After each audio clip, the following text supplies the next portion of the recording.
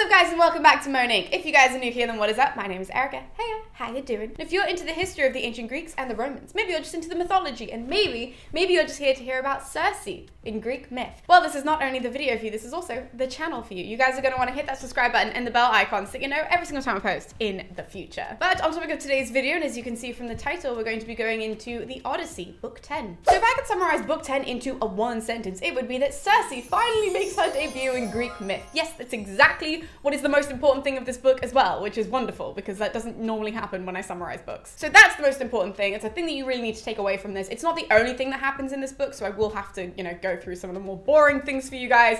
Some things just to help you guys follow the story of Odysseus' journey home to Ithaca. So in saying that, why don't we just roll into the narrative? So where I left you in book 9 was on the back end of the whole Cyclops incident, right? And it wasn't good, as we all know. That was a total shit show. So the men then had to stop off on this other island at the end of last book. They sort of recuperate there, and then they start sailing again. Now, at the beginning of this book, they actually go to somebody else's island, not Circe's first. They actually make 2 stops before Circe's island. So the first stop is they go and see this king called Aeolus. I don't actually know if that's how you pronounce it. This is how you say his name. I had one teacher once who called him Aeolus, and it has never ever left me. But if you are Greek, then please do correct me in the comments. I always pin those comments when you guys write things out phonetically and you're butchering this. Help us all. I love it. Anyways, they go to Aeolus's palace and they stay there for a month, basically. Very long story short. They stay there for a month and he's really hospitable to them. The men really love staying there. And when he sends them all home, when he sends them back on their boats to then go and sail back to Ithaca, he gives Odysseus a gift. This is normal in hospitality. And the gift that he gives him is this bag full of winds. Now you might be like, that's a really weird gift. What the hell does that mean? Basically, Aeolus was also the king of the winds. So he has power of all of these different winds, from all quarters, north, east, south, and west. So he puts a little bit of all of them into a bag and then he gives them to him as a gift, which I think is genuinely one of the nicest gifts that Odysseus has ever gotten. Ever. At any point in this book. That to me is the most magical, most incredible. And Odysseus is like, wow, this is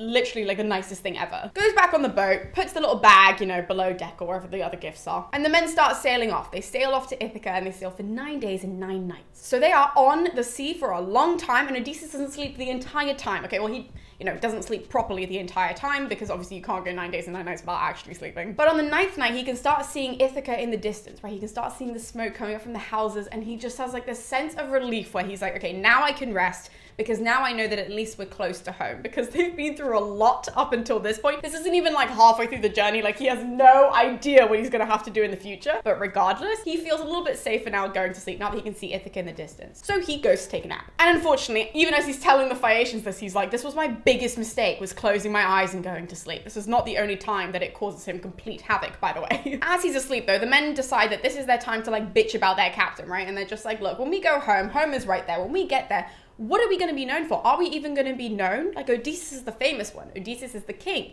He ends up with the majority of the gifts. He ends up with all of the fame, all of the fortune, all of the, just everybody knows what he's done. He's going to get credit for this entire journey. And what do we get? So they decide to go and investigate all of his gifts because they want to know exactly what he's going home with so that they can be even more bitter about it. And they come across Aeolus's gift, which is obviously the bag of winds. And so instead of being well, this is clearly sealed with this really nice silver ribbon, which is from Zeus and all of this, instead of just leaving it, we're gonna open it. And so they open the bag of winds and all the winds come bursting out and the ship just starts going in the opposite direction to Ithaca. They can just start seeing it going off into the distance and they're like, no, home. And obviously Odysseus wakes up and he is pissed as hell, as anybody would be in this situation, because now Ithaca is not in sight, which is great. So the boat ends up being steered by the winds back to Aeolus's palace. And so Odysseus gets off the boat and he goes back to the king and he explains the situation, basically being like, my men are quite honestly, and I don't know what else to tell you. They opened the winds, we ended up back here, I need your help again. Aeolus though, not having any of this. In fact, he thinks that this is a sign that Odysseus is cursed. And so he's like, absolutely not. You leave, get off the island. We're not even having you here for one night. And understandably, from his point of view, he thinks that it's the gods have cursed him. So he doesn't want to be on the bad side of the gods, let alone on the bad side of a curse. And so Odysseus and his men are pushed from shore. So they end up sailing off, right? And the next island that they come across is the island of the Laestrygonians. Now, again, we need to remember that he is telling the story in hindsight, so he knows that the Laestrygonians are there. At the moment, obviously, when he washes up to the island, he has no clue who lives there. So he has no idea what him and his men are about to come across with the Lystragonians. Again, I don't know if you pronounce it Lystragonians. It's spelled like this though. A Greek person, correct that in the comments as well. Please help us all. So they arrive on this island and it's super duper rocky, and so Odysseus climbs up to the top of this rock and he can see that there are like all of these little fires and all of this, so he knows that there are people there. Goes back down to his ship and he's just like, 3 people are gonna go and investigate these people. So there's always 2 people and then 1 like herald who then runs back to like tell the men like what's going on, whilst the other 2 handle the situation with the people. So he sends 3 of them to go. The 3 of them go and they end up finding this girl outside of the city-ish area. Find this woman, and the woman is like, funny you should have found me. I'm actually the princess of this island. What you're going to want to do is go over to that palace. That's where my parents live, and they will help you there. And the men are like, amazing. This has just worked out really nicely for us. So they walk over to the palace, and in there is the queen. And actually she's like this really big woman to the point where she terrifies the crap out of the men. And I don't mean that she's fat, like she's just a big woman, like she's just a big strong woman. So the men are a bit like, oh my god, okay. And she receives them really hospitably, and then she says, I'm gonna call my husband though, and he'll get together like a feast and everything like that for you guys. So she goes to call the king walks in, the king, you know, says hello to them. It's like, hey guys, what's up? No problem, you can totally stay here. I will start preparing your welcome meal for you and your men. And instead of doing what we would expect him to do, which would be like, I don't know, to find like a sheep or a goat or a cattle, I don't know, something, he instead runs over to Odysseus's men, picks one of them and like tears him limb from limb on the spot so that he will be the feast. So they are cannibals. Remember how in the last book I said that they had called Polyphemus a cannibal? These people, the Lystragonians, legitimate cannibals. So as you can imagine, the other 2 of Odysseus's men are like, what the f is going on? So they leg it appropriately. They leg it out of the palace and they're running back, and all the Lystragonians are like chasing them with all of their spears and they're trying to kill them. The men run back to the ships, they get back on the boats and they're screaming to all of Odysseus' men, and they're just like, start going now, because if we don't row now, we're all gonna die. And in fact, the Lystragonians spear so many of the men that only Odysseus' boat makes it off the island like safely, because he has a bunch of them still with him, and only the one manages to make it away. The Lystragonians spear all of the other men and kill all the other people on the boats, which is terrifying. And no one talks about this episode enough, like the trauma of these cannibals chasing these men and then killing the majority of them, and only having Odysseus and like 40 of his men at this point. They make it off the island alive, which is, I just can't. But that is the Lystragonian episode. From there they sail on, and now we're gonna get to Circe. Okay, so the next island that they go to is an island by this name. I have absolutely never been able to pronounce it. I have no idea, because it's A-E-A-E-A. It's only vowels. I don't know what the stress is at all. I've read it in the Greek as well, and I'm like, I don't even know if my mouth can make those sounds. But either way, that's the island that they show up to. Odysseus notices he's telling the story to the Phaeacians that they are going to come into contact with this woman called Circe, and even though she looks like a mortal, she sounds like a mortal, she's not, because her brother is King Aeetes. Now that's an important mythological note, because that means, and this is highlighted as well in the book, that Circe is the daughter of Helios, who is the sun Titan god. God, that was terrible. The Titan sun god. Okay, so the guy, as I've mentioned in the previous book, I mentioned when Demodocus sang about it, that Helios is the person who moves the sun across the sky. That is her father, which means that her niece, because King Aeetes' daughter is Medea. Okay, for those of you who don't know who Medea is, it's not really that important, but either way. So she's related to Medea, and on the other side, her other sister is this woman called Pasiphae, who's also the daughter of Helios. That's her sister, and Pasiphae's daughter, because she ends up marrying the king of Crete, is Ariadne. So this is like a very famous family. Okay, just to create some mythological context, this is not just Circe's really great, like both of Circe's nieces are very, very important figures to myth, because on one side we have Medea and Jason's whole Argonaut thing and that whole issue that goes on there. And on the other side, we have Theseus and Ariadne, all related to Circe. But anyways, let me just explain what happens on Circe's island. So they arrive on this island, and for 2 days and 2 nights, they just sort of like chill out on the beach, and they're just eating and sleeping and all of this. And when they have sort of recuperated,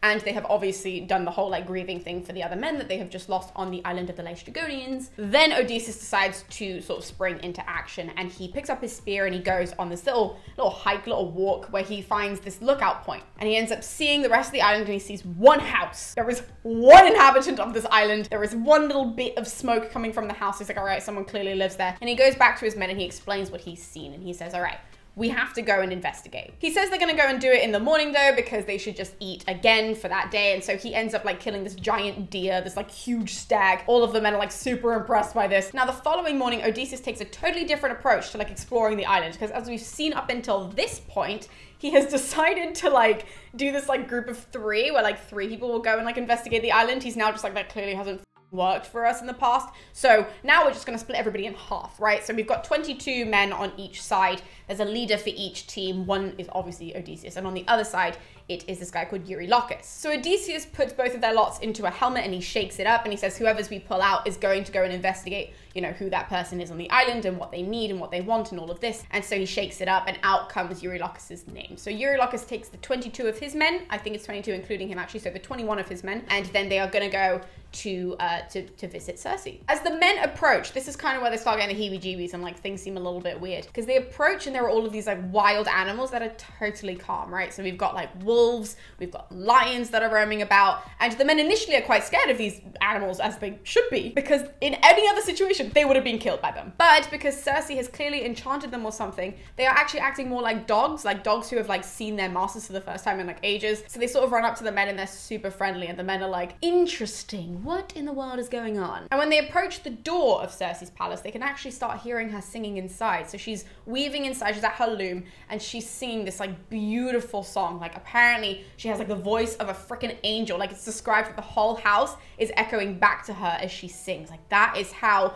melodic and how wonderful, like breathy her voice is. So all of the men are like totally enchanted by her singing. They're just like, wow, we gotta put a face to that voice. Which is weird then when you think that her epithet is actually like Circe of the lovely braids and not Circe of the lovely singing, because apparently she's got really nice hair. But anyways, the men knock on the door. Circe appears. This wonderful sorceress witch person appears at the door and she's just like, oh my god, guests, they're wonderful, you can come inside. Like, please, let me be so hospitable to you. And the only man who doesn't go inside is Eurylochus, because he can tell that something is fishy. He's not too sure what, but he knows that something's not right. So the other men go in, they sit at the table. Circe and her handmaidens get together this like beautiful feast, right? Of all of this food and all of this wine that Circe mixes herself. But she puts all of these little like herbs in it, and she puts all of her potions into every single drink, into every single plate of food, so that the men are like hooked up on all of this magic, which is not good, because then when they finish eating, Circe then appears with her little wand and she just yells pigs at them, and they all just turn into pigs on the spot. 21 of them at this point. They're just little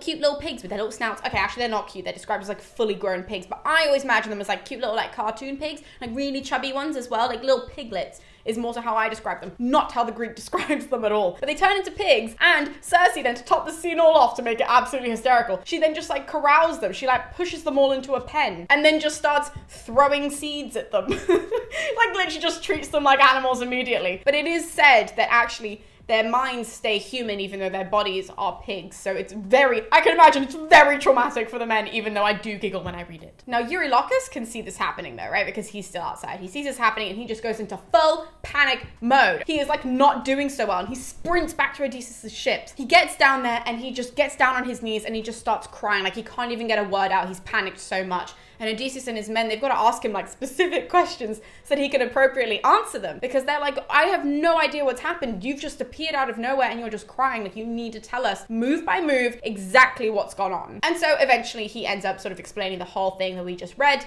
And obviously Odysseus, as being the leader that he is, he sort of jumps up and he's just like, I have to go and investigate then. He asks Eurylochus to show him the way to Circe's palace, and Eurylochus obviously cannot do it. He is still freaking traumatized and he's like, please don't make me do this. So Odysseus is like, fine, I'm just gonna go by myself, and he starts wandering through the forest. In the forest, he comes into contact with Hermes, right? So the god of messengers, he's also the god of travelers. He appears, he meets Odysseus, and he's like, hey man, I heard that your men are all turned into pigs. Is that why you're gonna go and investigate the whole Circe thing? And he's like, actually, funny you should mention that. That's exactly why I'm going inland right now. So Hermes then pulls out this little pouch of his own herbs, and he explains, you know, where the herbs are from and what they are. And he says, look, what Circe is going to do is she's going to try and drug you, because she's going to try and use her magic on you. She's going to try and turn you into a pig, just like the rest of your men. And what you're going to do is eat these weird little herb things. You're going to eat them before you go in. And that way they're going to make you immune to all of her magic. Like it doesn't matter what she then tries on you, you're going to be fine. And so Odysseus is like, okay, is that all you need to tell me? And Hermes is like, no, I got some more advice for you. So Hermes instructs him that when she pulls out her wand and she tries to turn him into a pig or whatever it is she's going to do, that then when Odysseus doesn't react, what he has to do is he has to pull out his sword. This is very strange advice. He's got to pull out his sword, run over to Circe as if he's going to stab her, like literally like put the sword up against her neck, like near like a windpipe or something, to be like, on guard, which is obviously going to terrify the out of Circe, as it would anybody. And then she is going to say, because she's going to be in such shock, she's then going to say to him like, oh no, you're about to kill me. You didn't fall victim to any of my potions. You have to come to bed with me and you've got to sleep with me. And Hermes is like, when she says that to you, by the way, you totally have to agree. Like, you can't say no, because that's how you're going to get her to turn your men back into men, because they're, you know, pigs. And obviously you're reading this and you're just like, this is the weirdest thing that he's ever said. And Odysseus is even like, are you sure that's what I'm supposed to do? And Hermes is like, I'm positive. And on top of that, the last thing that you'll have to do is, before you actually hook up with her, you're gonna have to make her like swear this oath that she's not then going to harm you when you're like naked in her bed or anything like that. And Odysseus is like, this sounds like a very questionable experience, but only agreeing to this because you're a god. And then Hermes is like, all right, peace out, and he just then like leaves. He goes back to Olympus, and Odysseus is left there holding the drugs, and he's just like, okay. And on he goes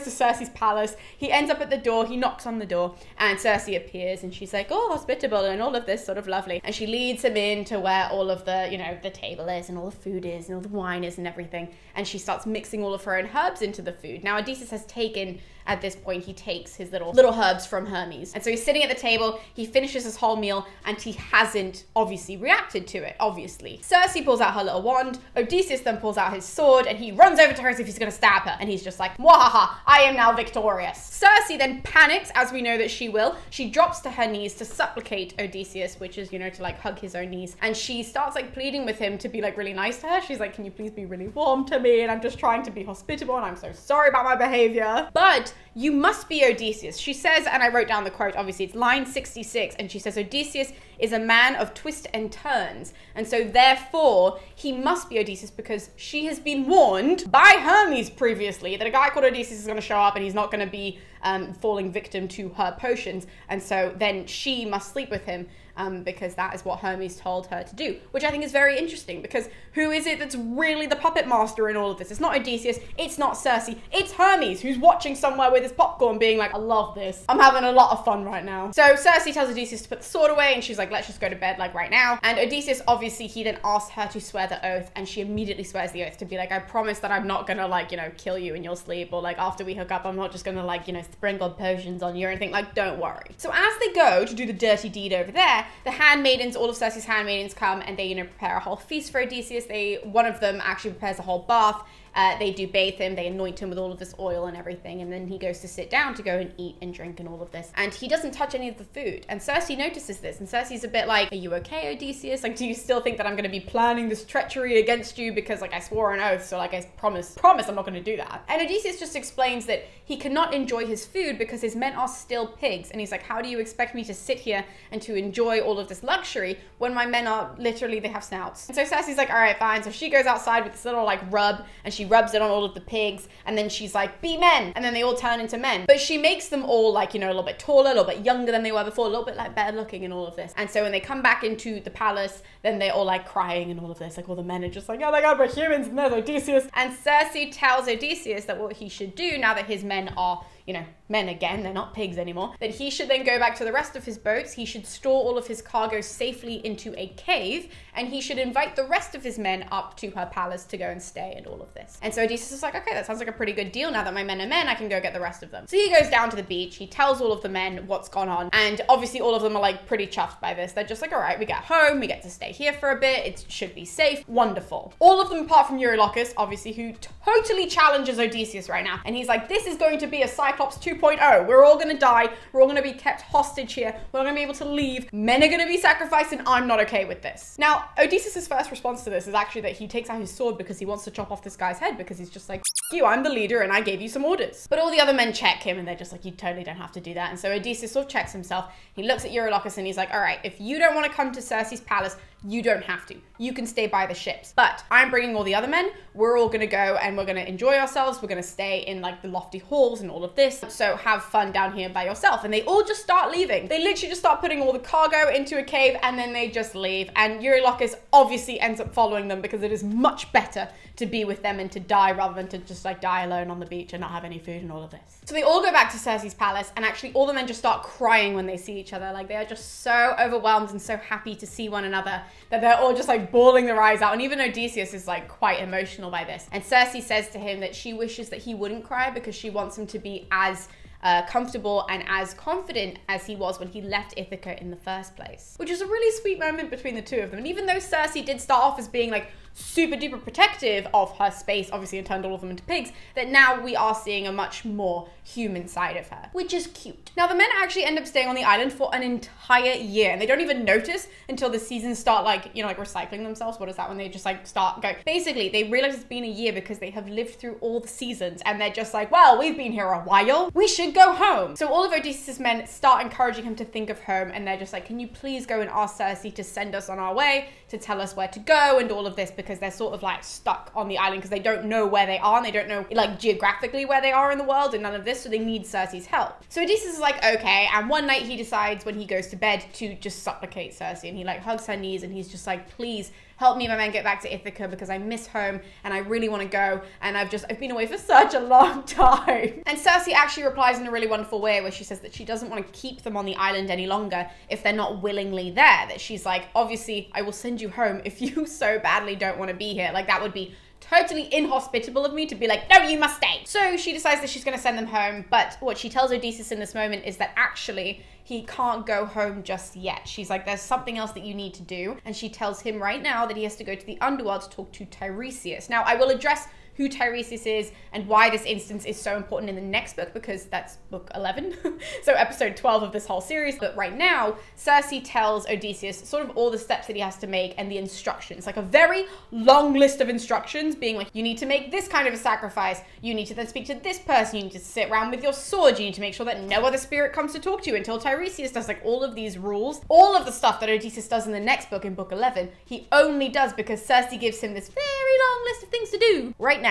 But the next morning, dawn rises and Odysseus wakes up. Circe gives him this really nice outfit to put on, and she herself puts on this really nice, you know, like robe and all of this and whatever. And he goes down to the men and he says, today is the day, we're gonna leave, woohoo, amazing! And all of the men are like super hyped by this, so they just like run down to the ship, they start loading it up. But as Odysseus is rounding up all of his men, he does notice that one of them is missing, and we find out now that there's this guy called Elpenor who apparently got super drunk one night. He dies in a very mortal way, right? He gets super duper drunk and he climbs up to the roof of Circe's house to sleep there one night. I imagine that the view is actually quite nice and the stars are quite nice, so like, why wouldn't you do that? But it's a slanted roof, so like, you really shouldn't be doing that. No one ever. But that's what Elpenor does, and obviously when he gets up at one point, like stands up, he's so drunk that he sort of wobbles about and he falls off the roof and he breaks his neck. So it's a very, very mortal way of dying. It's very anticlimactic. You would hope that it would be like this whole magical way of death, but Elpenor just sort of dies that way. But they don't bury him in this moment. That's important. The reason why this is mentioned is because he's not buried. And we know that doesn't fly in the ancient world. Anyways, cut back to Odysseus and his men getting the ship ready and everything, and that's sort of as they're on the boat, you know, rigging the whole thing and whatever, Odysseus turns to all of them and he's like, by the way, I should probably break it to you that Circe said we're not going home right now, that actually we have to go to the underworld first and like pay somebody a visit. And obviously all the men